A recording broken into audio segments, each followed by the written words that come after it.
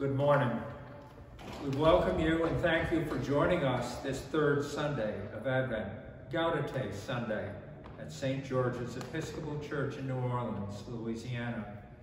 I am the Reverend David Lowry, the celebrant, and I am joined by Deacon Joey Clavijo and our singers Ryan Reynolds and Garrett Mesa. Our service is Holy Eucharist Rite II, which begins on page 355 of the Book of Common Prayer. If you don't have a prayer book at home, you can go to bcponline.org on your computer and use the left-hand menu system to find the Holy Eucharist, and then Rite II. We will begin in just a moment, but before we do, we are going to sing our opening hymn, is 616, Hail to the Lord's Anointed.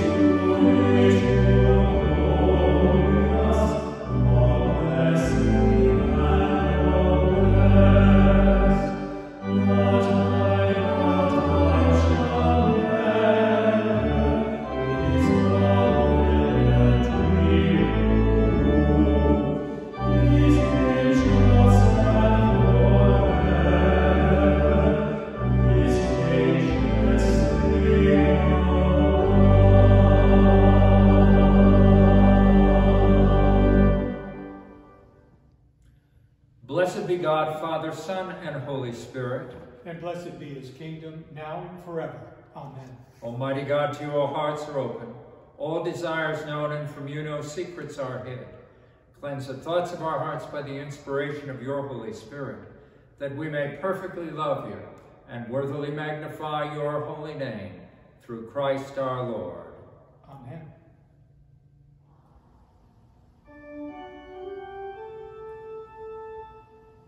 Oh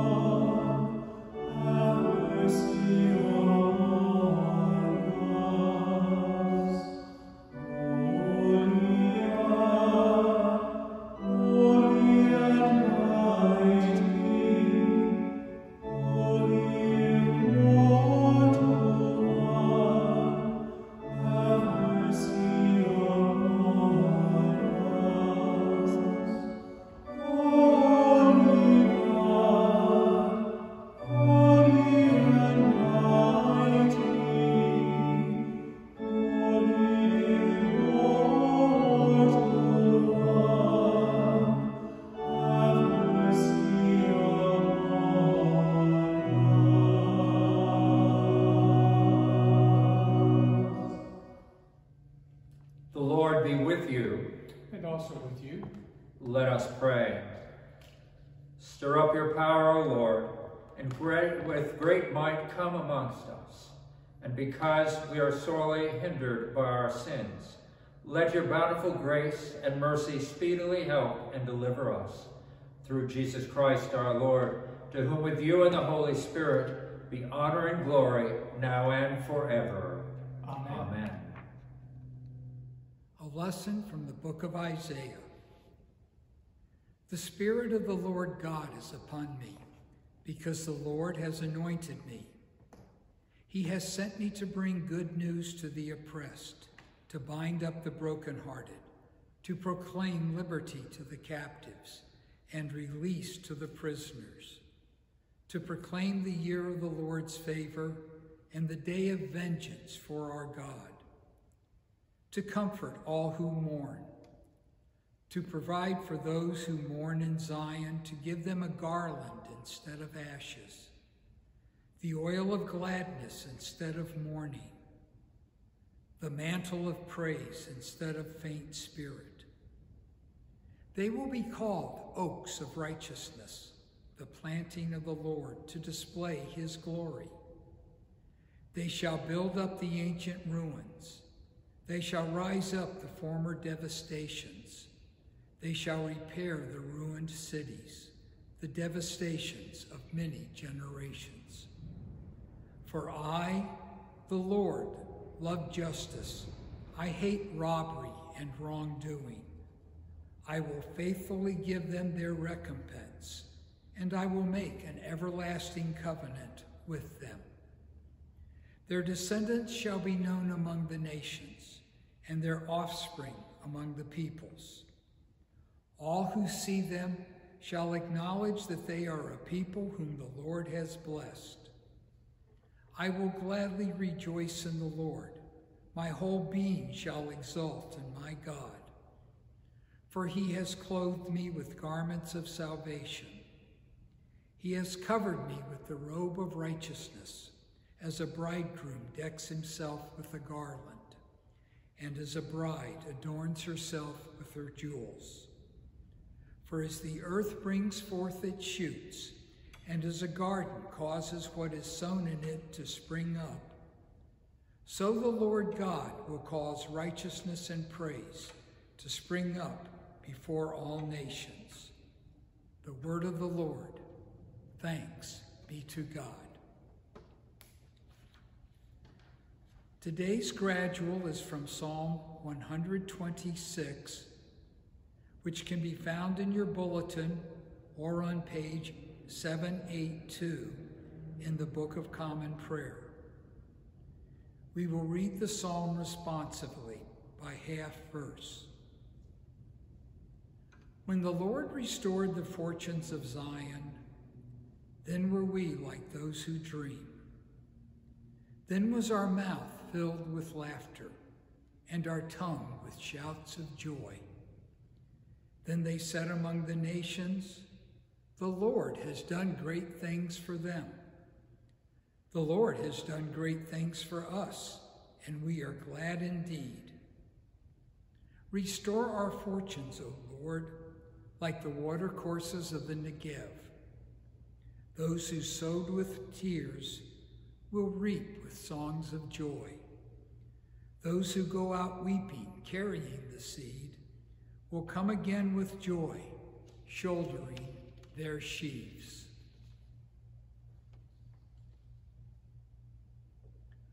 A lesson from the letter of Paul to the Thessalonians. Rejoice always, pray without ceasing, give thanks in all circumstances, for this is the will of God in Christ Jesus for you. Do not quench the Spirit. Do not despise the words of prophets, but test everything. Hold fast to that which is good. Abstain from every form of evil. May the God of peace himself sanctify you entirely, and may your spirit and soul and body be kept sound and blameless at the coming of our Lord Jesus Christ. The one who calls you is faithful, and he will do this. The word of the Lord. Thanks be to God.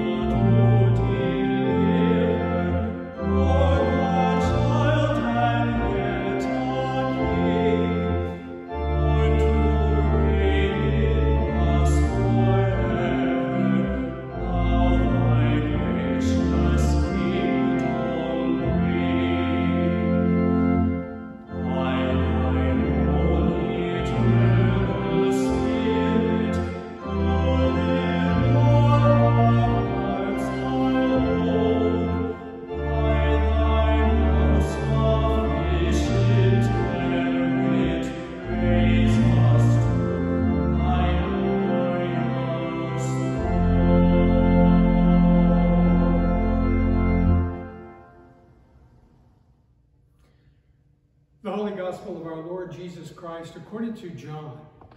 Glory to you, Lord Christ. There was a man sent from God whose name was John.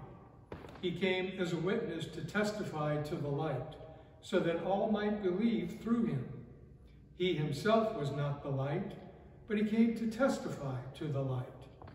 This is the testimony given by John when the Jews sent priests and Levites from Jerusalem to ask him, "Who are you?"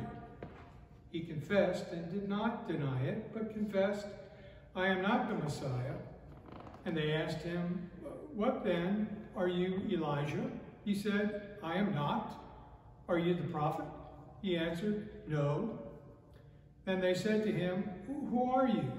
Let us have an answer for those who sent us. What do you say about yourself?" He said, "I am the voice of one crying out in the wilderness, 'Make straight the way of the Lord.' And as the prophet Isaiah said." Now they had been sent from the Pharisees.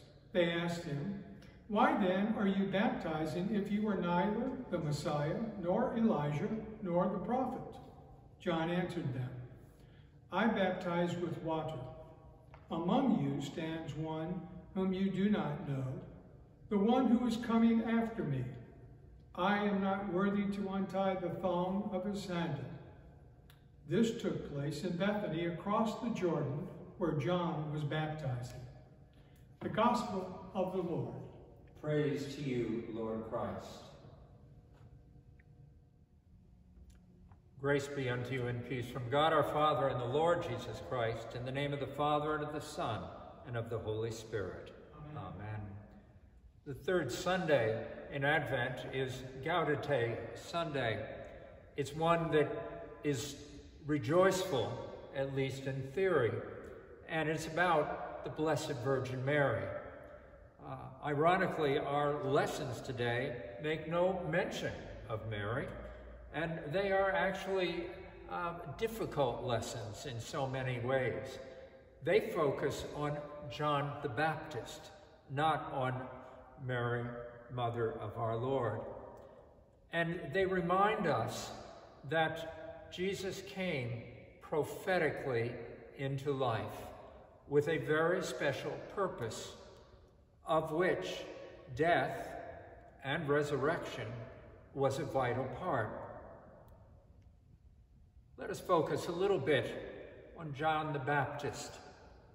We believe that John was an Essene, That is, part of a group of Jewish people who had left the cities and gone into the countryside to prophesy, but also to remove themselves from the great troubles that existed during the time before, during, and after the birth of our Lord. They were in the wilderness, and they were preparing, indeed, the way for our Lord. And they were doing it by being quiet, pensive, prayerful, but also in some ways disobedient both to the Roman authorities and to the priests of the temple. That is, they were an alternative group. What they did was wash people. The word baptize, Greek is baptizo, I wash. It's very much what you do when you wake up in the morning and before you go to bed at night. You wash yourselves so you could be clean. Of course, John the Baptist and the Essenes were not really referring to just washing oneself physically. They were talking about washing oneself spiritually, that we be clean. And of course, part of the intention of the early church was to focus on all of us, followers of Christ, being washed clean, not only by our baptism, for most of us when we were a little child, but spiritually on an ongoing basis. Sin is always at our doorstep. We are always tempted not to do what our Lord calls us to do. It's part of our human predicament. And that's really the part of our predicament that God sent his Son to resolve, to make new, to make clean, to make hopeful. It was no accident that Jesus, at the beginning of his ministry, which was probably when he was 30 years old, and if we follow the synoptic gospels, that's Matthew, Mark, and Luke, was a one-year ministry. If we follow John, it could have been a 3-year ministry, because John has Jesus going to the Passover feast 3 different times in Jerusalem. And since that only happens once a year, that would have meant 3 years for Jesus' ministry to last. But whether it was 1 year or 3 years, Jesus' ministry began with a symbolic washing. Now, Jesus didn't need to be washed. Jesus, the Son of God, was clean at birth, clean through his life, and clean at his death. But Jesus reminded himself and us that we, in our baptism, have been washed, and through God's grace, we continue to be washed on a regular basis. Christmas is a time when we sometimes forget the underlying truths that we are celebrating, and we get caught up in the joy of a little child and in all the jubilation of a celebration. This third Sunday, Gaudete Sunday in Advent, reminds us through lessons that we are always working to be washed. We are always working to be prepared, not only to meet our Lord, but to fulfill our baptismal vows, to be clean as we can be, and always ready to confess, repent, and return to the Lord. It is important that this last Sunday before we get really ready for Christmas, that we remember that God is calling us not only to Jesus as a child, but to Jesus as an adult Redeemer who went to the cross to die for us, that we who are baptized into his name, his life, are also baptized into his death and into his resurrection. May God bless us in these weeks leading up to the celebration of the birth of a Savior. But may we always be reminded that we are walking in the way of Jesus, to be sure, but also in the way of John the Baptist, preparing the future of our world to meet our Lord and to meet our Christ. In the name of God, Father, Son, and Holy Spirit. Amen. We proclaim our faith, saying together the Nicene Creed.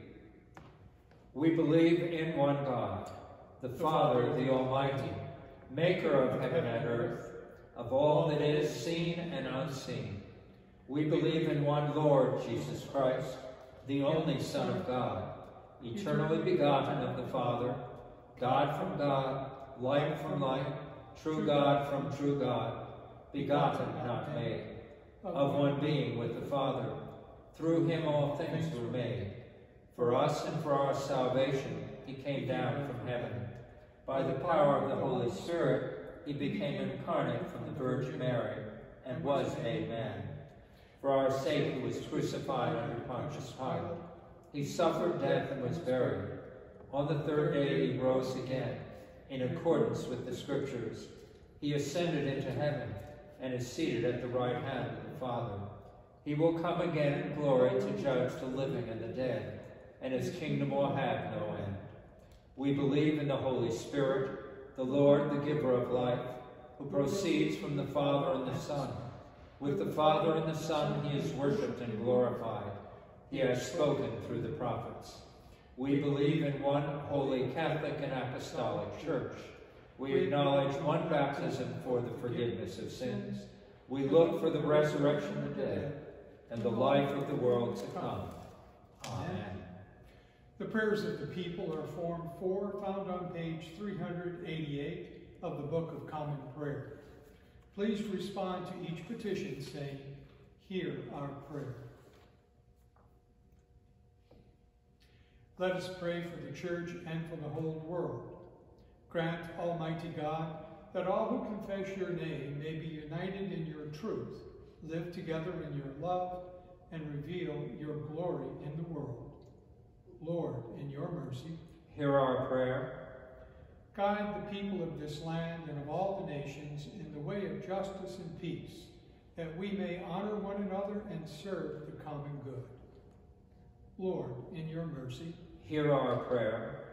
Give us all a reverence for the earth as your own creation, that we may use its resources rightly in the service of others and to your honor and glory. Lord, in your mercy, hear our prayer. Bless all whose lives are closely linked with ours, and grant that we may serve Christ in them and love one another as he loves us. Lord, in your mercy, hear our prayer. Comfort and heal all those who suffer in body, mind, and spirit. Give them courage and hope in their troubles, and bring them to the joy of your salvation. Of your charity, we ask your prayers for the following concerns and people. For our seminarian, Lindsay Audrey.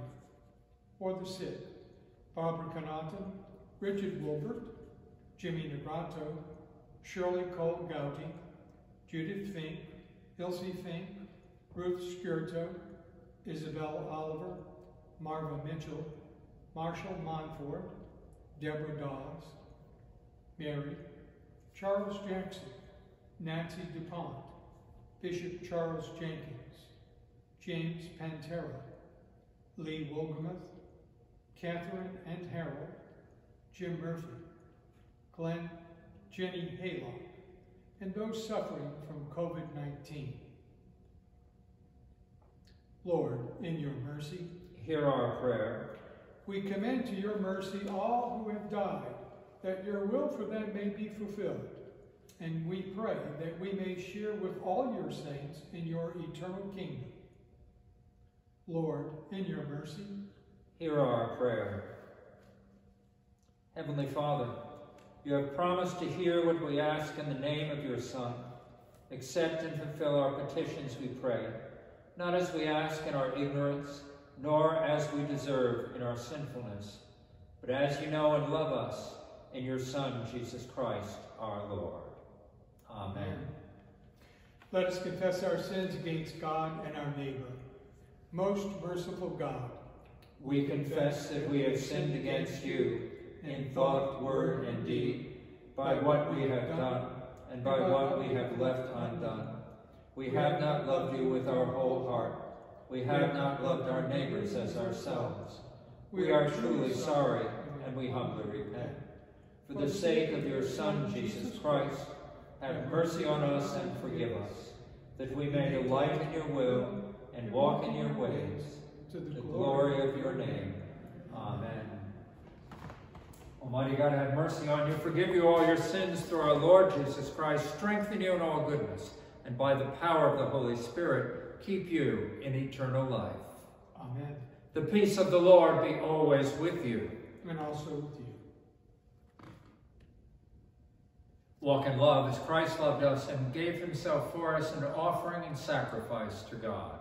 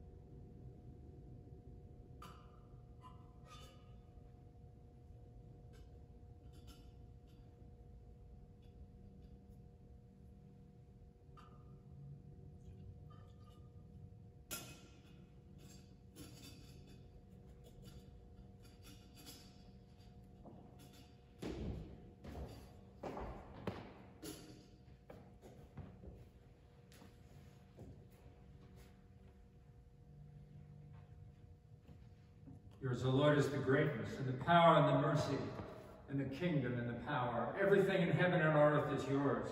Yours is the kingdom, O Lord, and you are exalted as head above all. We continue with the Eucharistic prayer B. The Lord be with you. And also with you. Lift up your hearts. We lift them to the Lord. Let us give thanks to the Lord our God. It is right to give him thanks and praise. It is right and a good and joyful thing always and everywhere to give thanks to you, Father Almighty, creator of heaven and earth, because you sent your beloved Son to redeem us from sin and death, and to make us heirs in him of everlasting life, that when he shall come again in power and great triumph to judge the world, we may without shame or fear rejoice to behold his appearing. Therefore we praise you, joining our voices with angels and archangels, and with all the company of heaven, who forever sing this hymn to proclaim the glory of your name.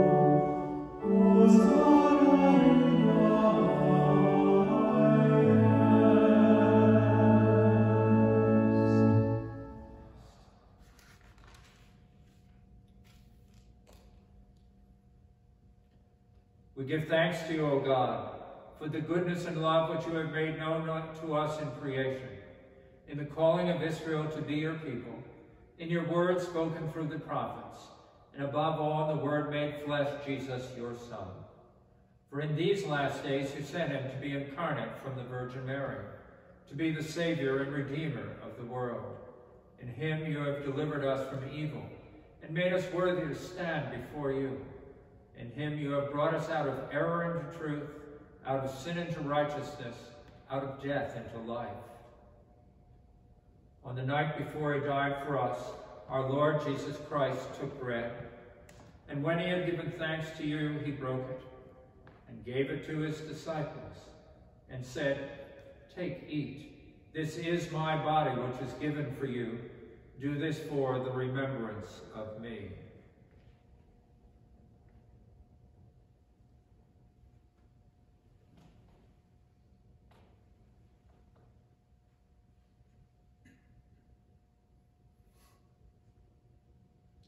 After supper, he took the cup of wine.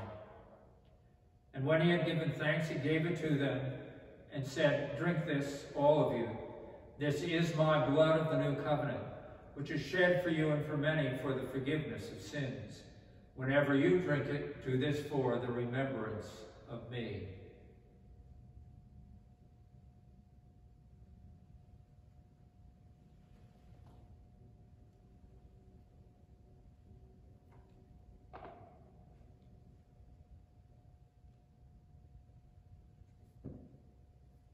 Therefore, according to his command, O Father, we remember his death, we proclaim his resurrection, we await his coming in glory.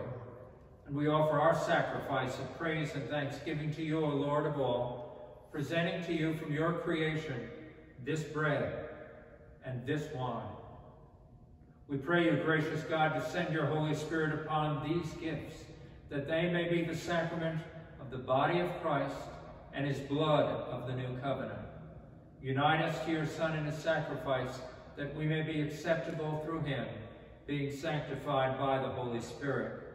In the fullness of time, put all things in subjection under your Christ, and bring us to that heavenly country where, with the Blessed Virgin Mary, Blessed John the Baptist, and all your saints, we may enter the everlasting heritage of your sons and daughters. Through Jesus Christ our Lord, the firstborn of creation, the head of the church, and the author of our salvation, by him, with him, and in him, in the unity of the Holy Spirit, all honor and glory is yours, Almighty Father, now and forever. Amen.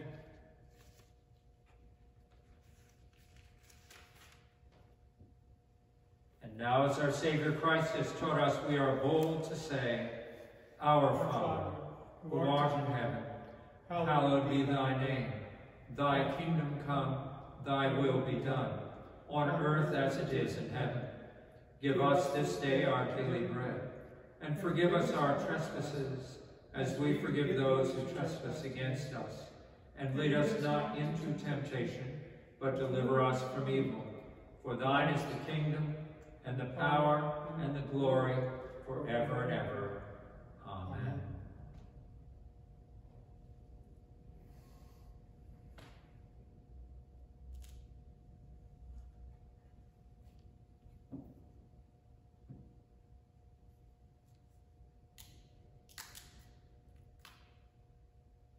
Alleluia, Christ our Passover is sacrificed for us.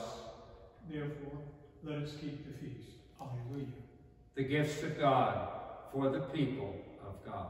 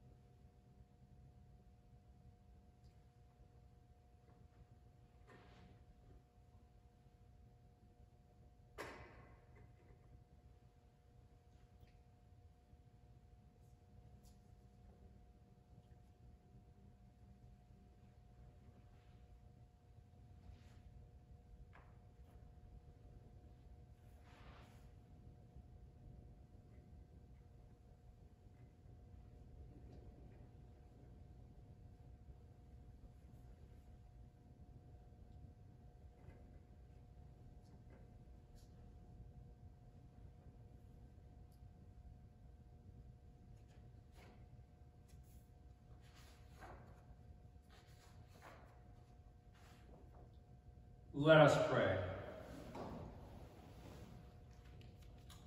Eternal God, Heavenly Father, you have graciously accepted us as living members of your Son, our Savior, Jesus Christ, and have fed us with spiritual food in the sacrament of his body and blood.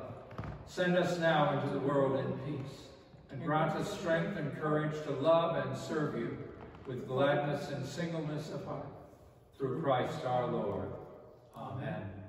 The peace of God, which passes all understanding, keep your hearts and minds in the knowledge and love of God and of his Son, Jesus Christ our Lord. And the blessing of God Almighty, the Father, the Son, and the Holy Spirit be among you and remain with you always.